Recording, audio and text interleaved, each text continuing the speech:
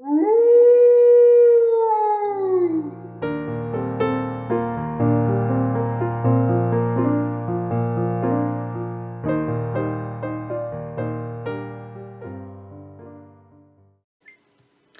creators, it's Doro Kiley here, and I didn't do a video yesterday. You know, sometimes it's just not there. It's like the ribbons of energy from the universe don't line up for me. So yesterday was a day where I just had to be quiet and tune in and be authentic. I really needed to try to stay grounded in my authenticity. And so when I don't feel like doing a post, I'm not going to do a post. I'm not going to be predictable, I'm afraid. What was it Gandhi said once? My commitment is to truth, not to consistency. So yesterday was an off day for me, so I didn't do anything. I'm back. So today, I was sitting out on my deck this morning, doing my meditation, and I started to hear the acorns dropping. So it's really early for acorns to be dropping, although some different kinds of oak trees drop their acorns earlier than others. I'm going to post right here a picture to show the difference between red oak and white oak. There's a funny trivia fact that one scientist, behavioral animal scientist, was wondering why squirrels bury some acorns and then take some acorns back to their nest. And so he answered the question. He found out that the ones that they take back to their nest for the winter are the white acorns. And the ones that they bury in the ground are the red acorns. And the reason for that is the red acorns have more tannins in them. And that means that it's a very bitter flavor. And the white acorns are a little bit sweeter. So the squirrels take the white acorns back to their nests so they can eat all of those throughout the course of the winter.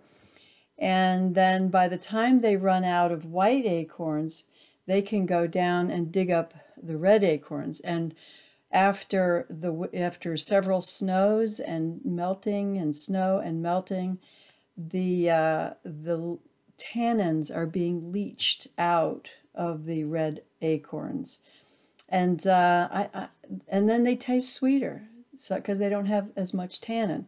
And I thought, isn't that brilliant?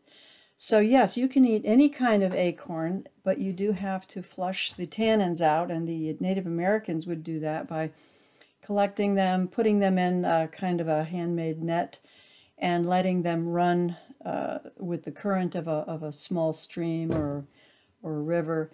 Just let the water wash over them for, a couple of weeks, and then that will wash tannins out, and then you can pound it into flour and make bread. So that's your trivia. You can actually, there's a lot of recipes for acorns on the internet, but most of them are for breads and stuff. You can even make tea. And so acorns are on my mind today, and I'm happy because we haven't had any bumper crops for a few years. They don't drop every year. So this year we're getting some nice acorns falling already. There are a lot of animals out there that depend on acorns to get fattened up for the winter, especially the bears. I had a fun evening last night. Oh, by the way, I'm going to share today a story that I wrote back in early 2000s, 2008, I believe. It's called The Human Acorn. So I'm going to go ahead and read that to you today. Very short story. I used to always love to read short stories, but I needed to tell you about my adventure last night. I had a bat in the house, and this is not the first time. Living in the mountains like this is always an adventure.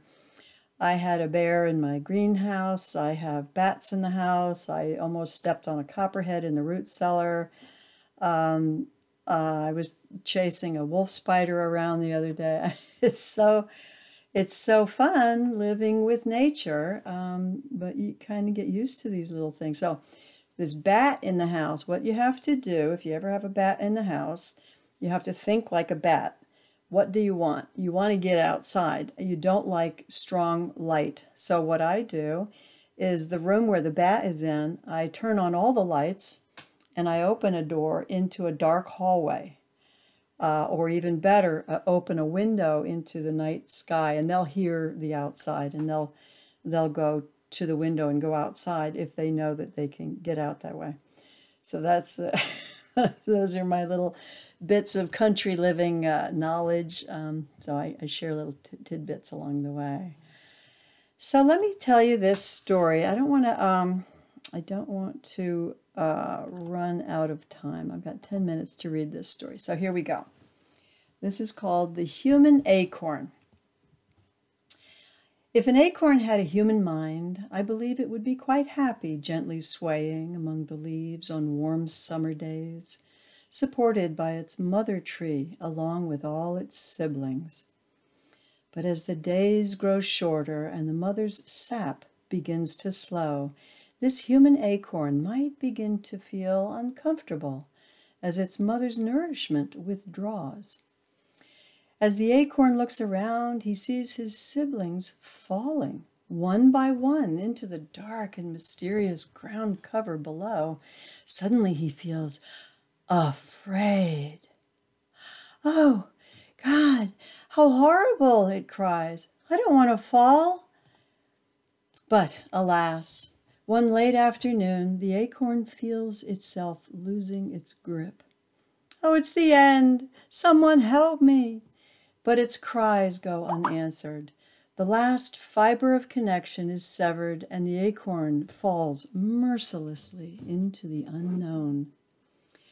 After it hits the ground and rolls a few inches, it's surprised to discover it's still alive, although cold and unable to see where it is anymore. It can no longer see its siblings, and the few warm rays of the sun are blocked by the undergrowth. "I'm so lost. I've been abandoned," it cries, and the days grow colder and colder. The poor little acorn believes it has been cast into hell for reasons unknown to itself. The wind blows. It's covered in the death of rotting leaves, buried under snow and ice. With the long winter comes a horrific cascade of painful thoughts and feelings of despair, hopelessness, and confusion.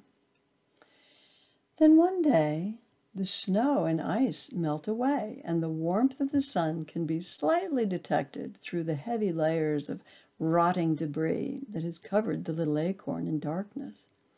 "Oh, thank God! Oh, that feels so nice," it says to itself, and fully enjoys the brief experience. And as the little acorn begins to feel more alive, it starts trying to find a way out of this dark place. It tries yelling and praying, but no one answers. He knows there must be more because he can hear birds singing and other sounds of little creatures beginning to stir.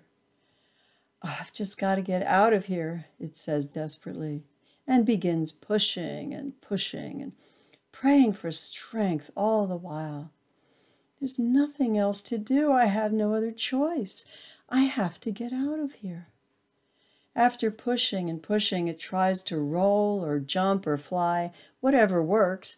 Suddenly, he breaks. "Ouch!" And the pain quickly subsides. "Oh, what's that? I feel something warm and delicious. Oh, it's wonderful." The little acorn begins to reach through the cracks of its shell and absorb the moisture and nourishment. "Oh, thank you. You have answered my prayers at last." It reaches and reaches deeper and deeper, gaining more and more strength. And after it's been fully nourished, it pauses. "Oh, but I'm still so lonely. God, I have no friends." and with its eyes gazing upward, it discovers that its old rotten shell no longer confines it, so it begins to move, pushing easily through the darkness. Oh, I wonder if I'm going in the right direction. I don't know what I'm doing. I'm so alone and confused. I may be here forever. But I have to keep going. Just keep going. There's no turning back. Then suddenly there's a blinding light. Oh, Lord, this is it. I've attained enlightenment. I'm in heaven. And as it grows, it can see its mother again and all its little siblings waving happily. Hello, hello, they all cry. Oh, this is incredible. I think this is amazing, it thinks as its heart overflows with joy. And then the little acorn suddenly struck. Oh, it says to itself, if I had only known, everything was perfect all along. So that's my little story of the human acorn. All of the trials and tribulations that we endure throughout our lives, it's all going somewhere. It's going to fulfillment. And right now we're dropping from the tree, we're rolling along, we're getting buried under stuff, and people don't know what's going to happen, but I think it's all in the plan. We are in the process of becoming true creators. True creators. That's my belief. That's my understanding. That's the whole spiritual goal, is to break out of our confined little me self and realize that we are creators of our reality and we are co-creating all of it. So this is a shorter video today, but I just needed to share my little story with you. I actually posted it back in 2008 and was surprised to find that it has been shared all over the world, and I think it's at least 4 languages that I know of. The Human Acorn. What were some of the other titles? The Acorn That Woke Up, or some other languages. It's a good one. And so with that, I hope you will all stay creative. Hi creators, it's Doro Kiley with creationcoach.com, and I'm on a mission to improve this world through you. If you get anything through these videos, please give us a thumbs up and subscribe, and we'll see you on the next one. Stay creative.